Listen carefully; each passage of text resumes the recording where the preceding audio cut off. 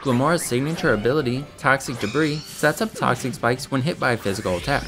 But that's not Glimmora's only ability. It also has Corrosion, which lets it poison Pokemon regardless of their typing. In certain matchups, this can be quite game-changing, like this one where they have both a grounded poison type and a steel type with Rapid Spin. After conditioning them to go Clodsire or Fearing Power Gem, I click Toxic, putting them on a timer. Not much later, they're in the same position, except this time they go Iron Treads as I Toxic again. Assault Vest Toxapex pairs well with Corrosion Glimmora since it's able to trap and beat Pokemon who don't mind Toxic, like Dondozo with Rest and Hatterene with Magic Bounce. It can also trap Pokemon after they've been Toxic. Toadscruel also deserves a mention since it can actually spore Pokemon immune to status altogether, like Organical and Goldengo. It also takes some pressure off Glimmora to set hazards and spin since it can do that too. And it's a ground resist. Oldest left is Iron Valiant, who Goldengo can take care of. As always, I'll leave a Pokepaste in the comments.